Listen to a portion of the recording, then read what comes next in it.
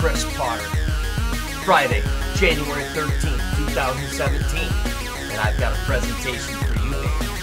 What effect would a close encounter with a highly charged object like planet Nibiru or a brown dwarf star have on our Earth? Physicist's thoughts. Let us begin. Let us go forth to the new millennium, my boobs. Yes. All right. Figure 1 shows an image taken from the surface of the Earth of an object that is thought by many to be planet Nibiru. This planet is thought to be a highly charged object surrounded by plasma and to have 2 oppositely charged plasma tails. Now in this document I discuss pardon me, the kind of effect we can expect if an object like planet Nibiru or a brown dwarf star were to come close or very close to our planet. Let me interject, I am still very interested in the entire Planet X phenomenon. I'm just releasing a bunch of my old data along with physicist videos and just saturating the web with Chris Potter goodness. Let's continue. Figure 1. Object thought to be Nibiru. Yeah, this guy right here, okay? Looking like a dark shadow, clearly visible from the Earth's surface. Planet Nibiru is actually thought to be surrounded by a cloud of plasma.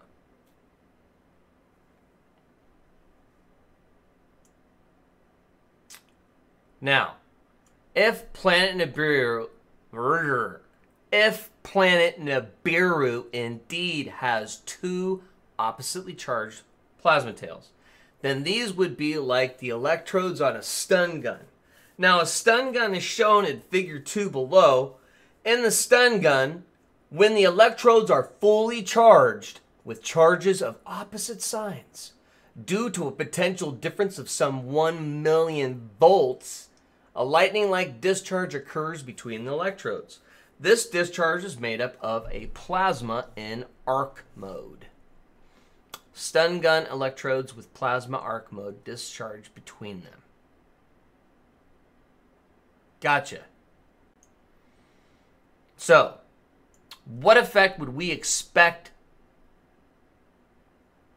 from an object like planet Nibiru, which may essentially be a huge planetary stun gun to have on planet Earth? Probably nothing good. Number 1, Earth's upper atmosphere would be influenced by Nibiru's highly charged presence first, and we should see very many huge bolts of lightning between the upper atmosphere and the surface of Earth. I tell you what, there was an electrical storm here last year that scared the pants off me. This occurs between the extra, so I can only imagine a big one. This occurs because the extra charge on the Earth's upper atmosphere would find the best path to ground itself. Or the surface of the Earth, okay. Because Nibiru is highly charged, we would see a huge number of lightning strikes in areas on Earth over where Nibiru is passing. Or since the planet is expected to be much larger than the Earth, we would expect to see huge lightning storms on the side of the Earth facing the object. That makes sense. Number 2, the lightning would also heat up the atmosphere, which would cause major thunderstorms. Number 3, eventually the Earth's interior would be charged above what's normal. There are currents in the Earth's magma that generate the Earth's magnetic fields. These currents would increase in magnitude. Now, electrical heaters give off heat because they have a high resistance to the flow of current.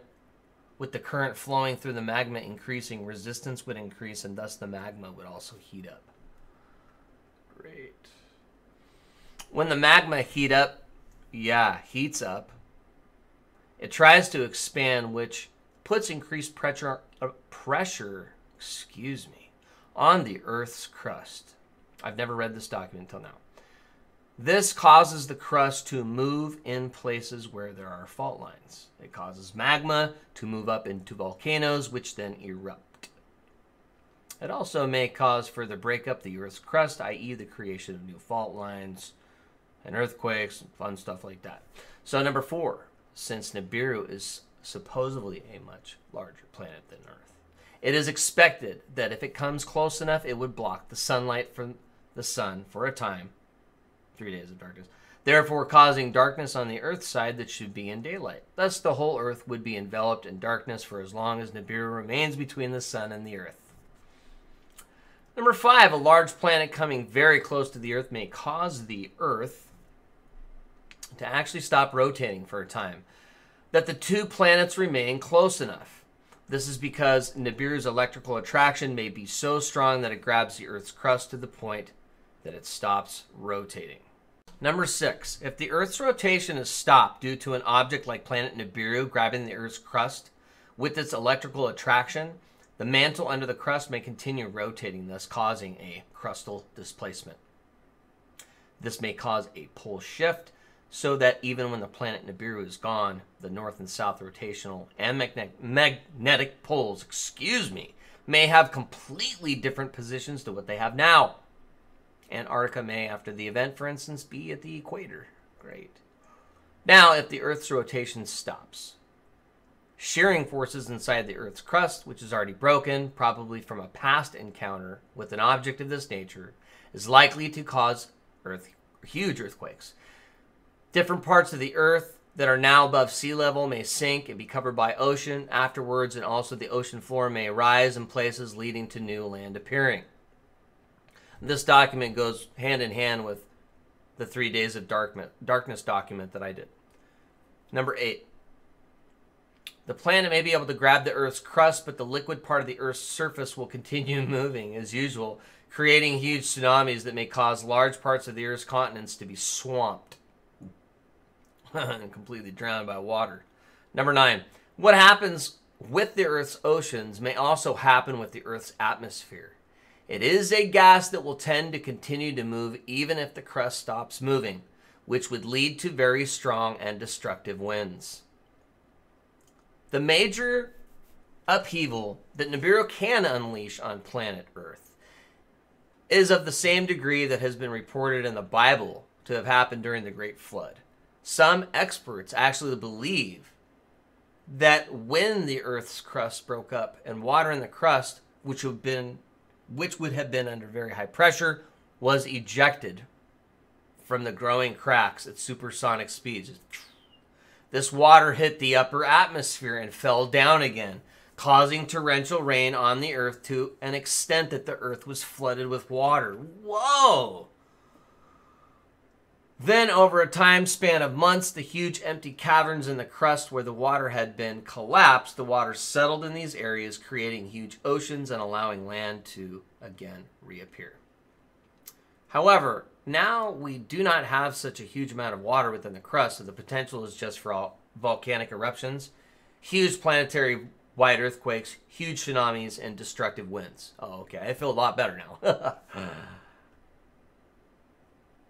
Figure 3. Yeah, I agree that that's a brown dwarf star. I don't believe that that's actually Venus. I never have.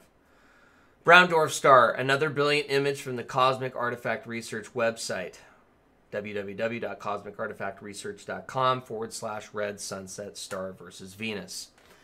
Please continue to go to CJ's website and YouTube. I've asked him to keep that data up. I think it's extremely important to our research, and I applaud his works and efforts and hope that he gets rewarded for that. The large amount of ionized material surrounding this object suggests that it is one of the brown dwarf stars draining our sun of energy. Now, a close encounter with a brown dwarf star, like the one in Figure 3, which may be the size of a gas giant planet, would probably have a similar effect on our planet. A brown dwarf star is also a highly charged object, and since it's a star, it's basically an anode, while the Earth is a cathode. Thus, the Earth would be attracted to it. Awesome. So the Earth's crust may also be held stationary, causing huge earthquakes, volcanic eruptions, a potential crustal displacement, a pole shift, huge tsunamis, and destructive winds, and flying cheese sandwiches. huge lightning storms would also be likely to occur in the Earth's atmosphere. The difference is that a brown dwarf star is surrounded by an ionized cloud of material. If it is a helium core brown dwarf star, it most likely will be surrounded by a cloud of helium. In that case, helium may then fill the Earth's atmosphere. And since helium is a good fire extinguisher, no fires would be able to burn during this time. Since a brown dwarf star may be 1/5 the size of the sun, it coming close to the Earth would block out sunlight for a time, to the point that even the sunlight that is supposed to illuminate the moon may not reach the moon. The whole Earth would also be surrounded in the brown dwarf's ionized cloud of helium, which would then probably block even the light from the stars. This all sounds like the 3 Days of Darkness document. And by the way, that document I did. The physicists didn't do. We just named it 3 Days of Dark, or I just named it 3 Days of Darkness of Physicist's Thoughts, because I thought that she would approve. She does. Pretty crazy. So let me repeat. The whole Earth would be surrounded in the brown dwarfs. Gosh. The whole Earth would also be surrounded in the brown dwarf's ionized cloud of helium, which would probably block even light from the stars. This means that the Earth would be enveloped in darkness without even the light of the moon or the stars. So that's probably how nobody sees light in the 3 Days of Darkness. And since the helium would also make the lighting of a fire or a candle impossible, this would be complete darkness on Earth. Wow. In conclusion, a close encounter between the Earth and a large, highly charged object would be a planet enveloped in plasma or a brown dwarf star surrounded by a cloud of ionizing gas, which would cause major destructive events on our planet's surface and to the Earth's crust. I don't think bases under the surface are much safer than being on the surface. The only safe place in this case is not being anywhere on Earth. To conclude, a physicist's thoughts, it's Chris Potter. Thank you again and have a great day. Along with physicist videos and just saturating the web with Chris Potter goodness. Let's continue. Figure 1. Object thought to be Nibiru. Yeah, this guy right here. Okay. Looking like a dark shadow, clearly visible from the Earth's surface. Planet Nibiru is actually thought to be surrounded by a cloud of plasma.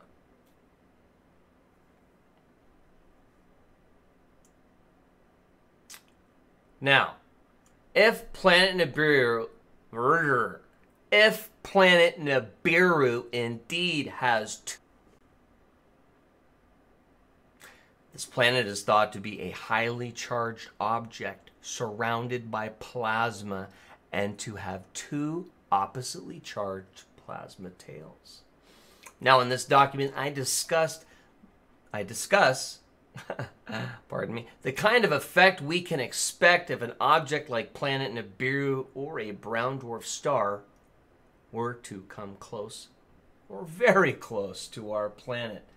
Let me interject. I am still very interested in the entire Planet X phenomenon. I'm just releasing a bunch of my old data. Chris Potter, Friday, January 13th, 2017. And I've got a presentation for you, baby. What effect would a close encounter with a highly charged object like planet Nibiru or a brown dwarf star have on our Earth? Physicist's thoughts. Let us begin. Let us go forth to the new millennium, my boobs. Yes. All right. Figure 1 shows an image taken from the surface of the Earth of an object that is thought by many to be planet Nibiru. So, what effect would we expect from an object like planet Nibiru, which may essentially be a huge planetary stun gun to have on planet Earth? Probably nothing good. Number 1, Earth's upper atmosphere would be influenced by Nibiru's highly charged presence first, and we should see very many huge bolts of lightning between the upper atmosphere and the surface of Earth. I tell you what, there was an electrical storm here last year that scared the pants off me. This occurs between so I can only imagine, two oppositely charged plasma tails. Then these would be like the electrodes on a stun gun. Now, a stun gun is shown in figure 2 below.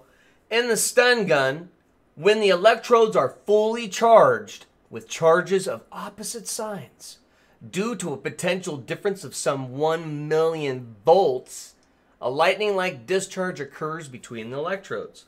This discharge is made up of a plasma in arc mode. Stun gun electrodes with plasma arc mode discharge between them. Gotcha.